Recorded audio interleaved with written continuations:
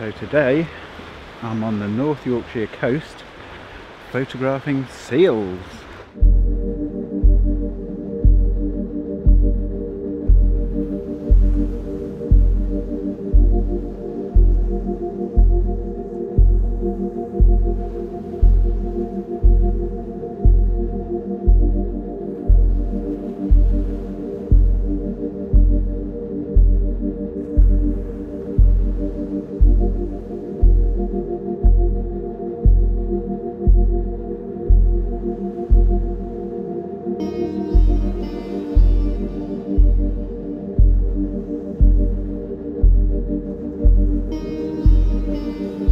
So this is a great place to come and see seals, but there are some caveats, as there usually are, which we'll get onto in a bit. But yeah, you've got common seals and grey seals down here, and there's quite a lot of them about. You know, I think about 400 or so tend to be on the colony.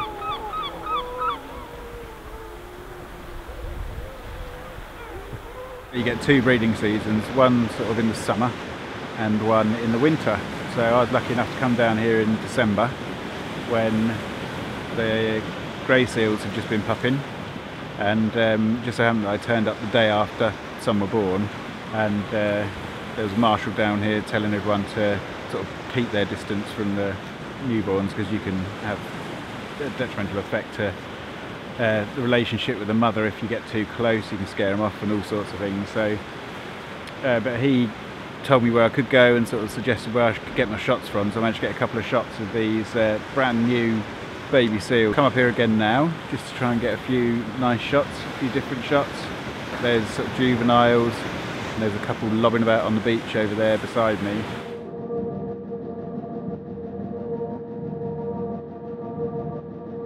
Leave my voice down because there's a lot of seals about behind me, as you might be able to see, and I don't want to disturb them too much. What are we trying to avoid? We don't want to scare them away from their place, because although they're, you know, quite blubbery and protected, actually if they do a lot of their sort of trying to get away from you on land, they can hurt themselves, and that's not what you want. Eye contact, first sign that they've spotted you. Secondly will be sort of a changing of position, I think, and then like they will growl at you as well.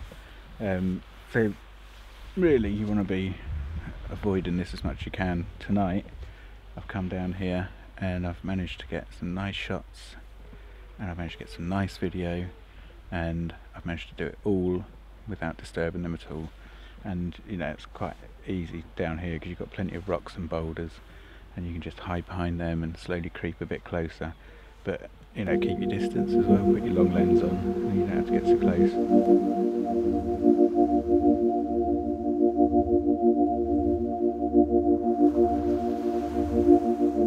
But once again, being mindful is the key here. It's one of these places, yeah, it's got quite popular, and that has had a little bit of an effect on numbers from year to year, particularly in lockdown, but I think numbers are on the way back up again, so that's mainly due to the volunteers who are down here manning it, making sure people aren't getting too close and disturbing them.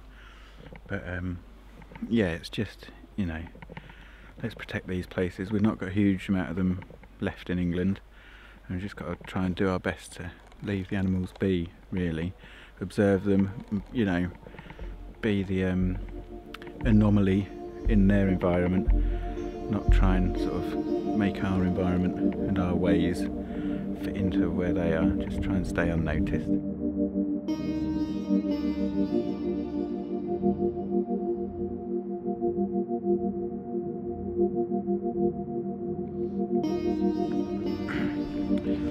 So in terms of challenges when I was photographing them, it's broken down into two bits, I suppose, for me, which was the technical issues and the sort of behavioural issues. Technically, well, they're not too bad really, because obviously you've got to limit yourself as to how close you can get, so use a long lens. I did run into a bit of issues in that I'm a bit limited now on when I can get out, because I'm back at work full time after furlough. Yeah, it means I can only get out at certain times, so I found that some of the days that I had spare, it wasn't the best weather, but what can you do? So it was quite, well, I say it wasn't the best weather, it was quite good actually, because it was stormy, rainy a little bit, the sea was rough. So yes, it was fighting the light. So I was often shooting at sort of 3200 ISO and quite slow shutter speeds, but they're big animals, they're quite slow. It's not like you're photographing a little bird, you don't have to get very close. So actually for this I used a tripod for a lot of it, because it just helped me get steady shots on slow shutter speeds.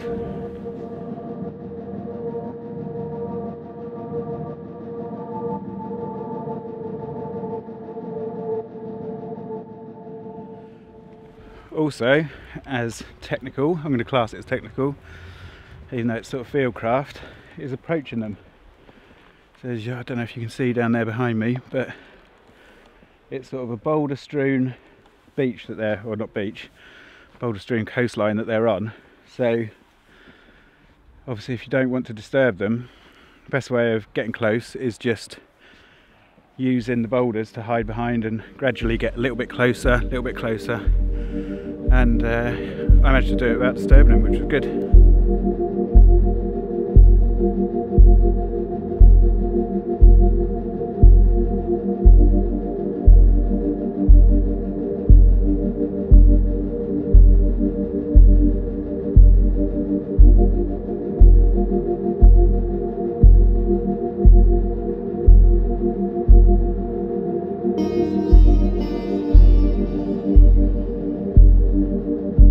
In terms of actually getting the shot you want, or the behaviour that you want, that's a little bit of a different story, because seals will haul themselves out of the sea and essentially come to land to digest food, relax, sleep, fight, and so actually a lot of the time they're spent laying on their backs, eyes closed, sort of looking like they're smiling.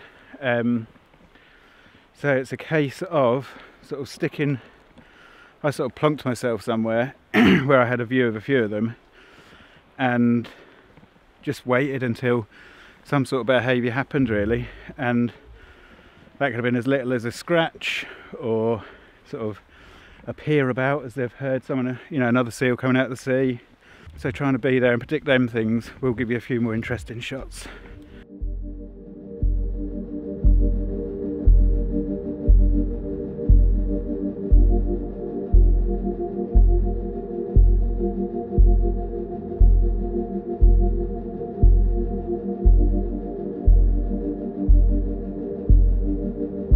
It's the same story for me really though. It's I really enjoy the photography side of it, but it's being able to get out to these sort of spots and just spend a lot of time here really.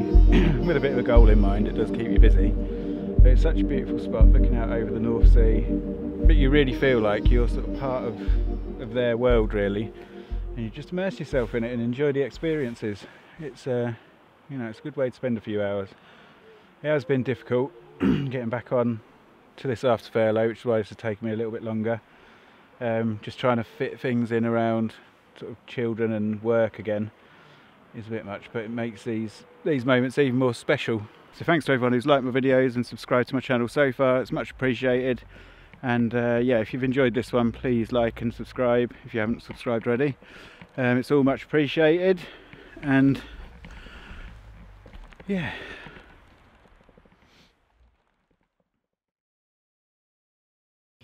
So here I am down at my local river, and there's a couple of things I wanted to say that I didn't say in the actual video when I was there.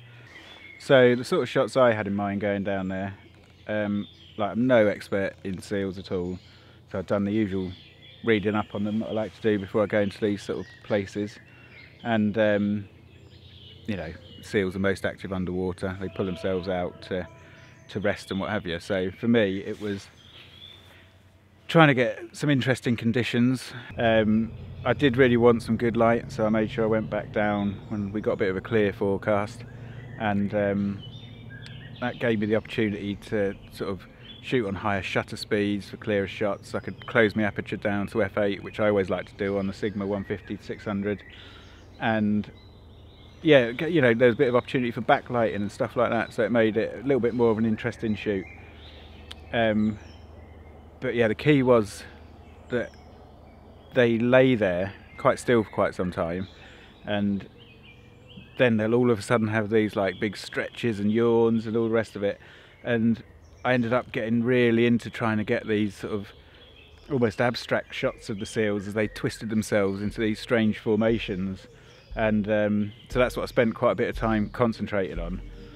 And I think some of the results were really good. There was some where, you know, we got the inside of their mouths and they were sort of almost unrecognisable, but you know, still very seal-like in their nature, and I found that a good sort of exercise in, it was almost like an element of seal photograph as opposed to a seal photograph in itself.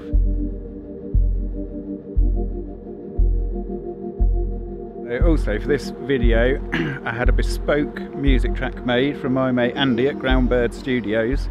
He basically took a lot of sounds that were found at the coast, sort of waves and seals, and mixed them together into an audio track and fed them through his analog synth to make this audio track that you've heard over the video. If you're interested in how he did it, then have a check out of his behind the scenes video. I'll leave the link in the description below. Nice one. So there we go, that was it for this one. I'm a little bit disappointed in how long it took me to get this one out, actually, because I thought I'd got it sorted and that when I went back to work I'd be able to keep sort of firing them out at the same pace as I had been, but that's changed a little bit, and actually wanted to speed that pace up a little bit. So I've got to look into how I do these things, but you know, I don't want to put too much pressure on because life is busy. But I probably will, you know, as well as being a wildlife photographer, I'm a bit more of an outdoorsy photographer all round, really.